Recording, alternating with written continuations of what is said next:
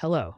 In this video, we'll guide you step by step on how to download and set up Zoiper 3 on your PC with IllyVoIP. Navigate to the SIP Accounts section in your account. Click on this link to download Zoiper 3 and wait for the download to complete.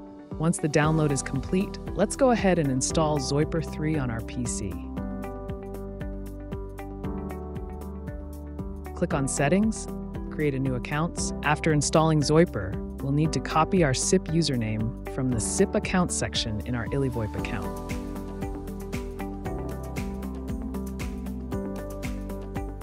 Next, we'll copy the SIP password. Finally, we'll copy the domain provided in our SIP account settings.